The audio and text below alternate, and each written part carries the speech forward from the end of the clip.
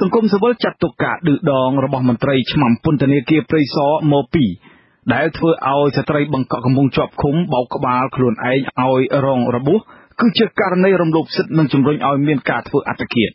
អ្នកស្រីខែសំណងមានសេចក្តីរាយការណ៍មន្ត្រីសង្គមស៊ីវិលនៅថ្ងៃទី4ខែមេសាបានទាមទារឲ្យបង្កើតគណៈកម្មការស៊ើបអង្កេតឯករាជ្យជាបន្ទាន់មួយដើម្បីស្រាវជ្រាវជុំវិញករណីស្ត្រីកំពុងជាប់ឃុំក្នុងពន្ធនាគារព្រៃសរ3នាក់រងរបួសក្បាលក្នុងពេលប៉ះទង្គិចពាក្យសម្ដីជាមួយមន្ត្រីឆ្មាំពន្ធនាគារដែលពួកគេសុំចេញក្រៅបន្ទប់ឃុំឃាំងយកខ្យល់អាកាសអ្នកគ្រប់គ្រងបច្ចេកទេសនៃអង្គការលីកាដូលោកអំសំអាតមានប្រសាសន៍ថាអង្គការលីកាដូនឹងធ្វើការស្រាវជ្រាវនិងពិនិត្យមើលករណីនេះប៉ុន្តែលោកស្នើឲ្យមានគណៈកម្មការស៊ើបអង្កេតចំពោះឆ្មាំពន្ធនាគារនេះយកទៅផ្ដន្ទាទោសដែលជាដើមហេតុនៃការជំរុញនិងលើកទឹកចិត្តឲ្យមានការធ្វើអត្តឃាតឬធ្វើឲ្យប៉ះពាល់ដល់សុខភាពពិរុទ្ធជន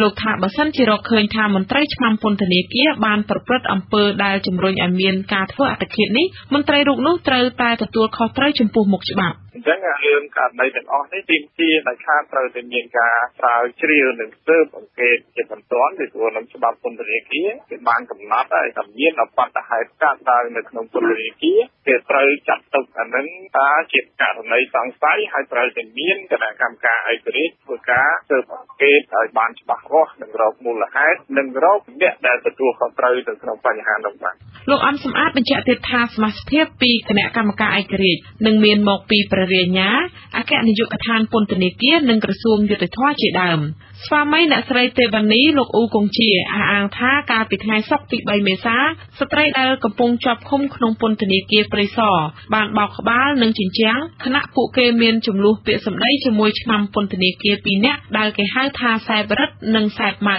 មានអត្តលេខ16និងអត្តលេខ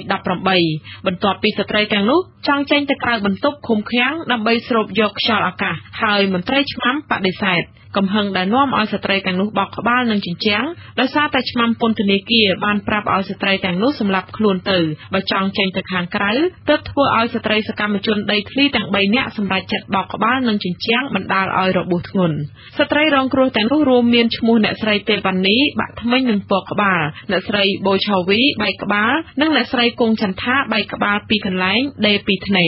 ស្វាមីអ្នកស្រីទេវនីលោកអ៊ូកុងជាបានគាំទ្រឲ្យមានចំណាត់ការស្រាវជ្រាវនេះដើម្បីឲ្យមានភាពយុត្តិធម៌លោកថាការទាមទាររបស់គ្រួសារលោកនិងស្ត្រីដទៃទៀតដែលចង់ចេញក្រៅបន្ទប់ឃុំឃាំងនោះដោយសារមានភាពមិនប្រក្រតីក្នុងពន្ធនាគារដែលខាងមន្ត្រីពន្ធនាគារដាក់ពិន័យមិនឲ្យអ្នកទោសទាំងអស់ចេញសម្រាកលំហែក្រៅពន្ធនាគារចំនួន2ថ្ងៃមកហើយដោយទម្លាក់កំហុសថាមានភាពរញ៉េរញ៉ៃដោយសារអ្នកបង្កក់មានបញ្ហាគីគៀតពួកគាត់នៅខាងក្នុងហ្នឹងពីថ្ងៃហើយទៀតអ្នកទោសទាំងអស់អត់ឲ្យចេញមកកន្លែងសម្រាប់កន្លែងយកចោលអាកាសក្នុងពន្ធនាគារហ្នឹងមន្ត្រីពន្ធនាគារបានចោទកាន់ថាមូលហេតុដែលគេអត់ឲ្យអ្នកទោសទាំងអស់ចេញមកយកចោលអាកាសដោយសារអ្នកបង្កក់យើងបង្កហេតុអ្នកបង្កក់យើងញ៉ៃញ៉ៃអញ្ចឹងទៅគេវត្តជអស៊ីសេរីបានតាក់ទងប្រធានពន្ធនាគារព្រៃសរលោកក្លូតដារ៉ាដើម្បីបំភ្លឺបញ្ហានេះប៉ុន្តែជំនួយការរបស់លោកទទួលទូរស័ព្ទហើយប្រាប់ថាលោកជាប់រវល់នៅថ្ងៃទី4ខែមេសាអគ្គនាយកនៃអគ្គនាយកដ្ឋានពន្ធនាគារលោកគួយប៊ុនសន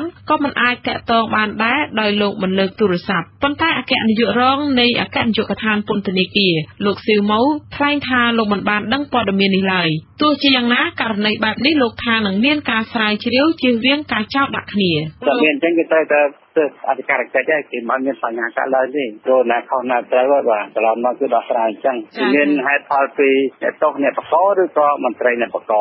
បន្ថែមលើនេះពាក់ព័ន្ធទៅនឹងករណីមន្ត្រីឆ្មាំពន្ធនាគារព្រៃសរដែរវត្តជអស៊ីសេរីបានទទួលសម្បត្តិពីអ្នកទោសដែលមានស្នាមមេដៃជាង40នាក់បានសរសេរស្នើឲ្យអគ្គនាយកពន្ធនាគារនិងក្រសួងយុតិធធម៌អន្តរាគមន៍ទៅមន្ត្រីឆ្មាំពន្ធនាគារព្រៃសរឈ្មោះខួនស៊ីថាដែលពួកគេចោទថាតែងជេរប្រមាថប្រើពាក្យសម្ដីអសុរោះមកលើអ្នកទោសជាស្ត្រីរួមទាំងពិន័យមិនឲ្យជួបក្រុមគ្រួសារដែលមកសួរសុខទុក្ខឡើយជានេះទៅទៀតមន្ត្រីឆ្មាំនោះតែងផ្ដាល់មធ្យោបាយឲ្យអ្នកទោសខ្លះប្រើប្រាស់ទូរស័ព្ទនិងលាក់បំពួនពីប៉ូលីសទៀតផងមន្ត្រីឆ្មាំដដែលធ្លាប់ផ្លាស់ប្ដូរមកពីពន្ធនាគារម1ដោយសារហេតុផលដូចគ្នានេះប៉ុន្តែពុំមានការកែប្រែឡើយនាងខ្ញុំខែសនងវត្តជអស៊ីសេរីភ្នំពេញ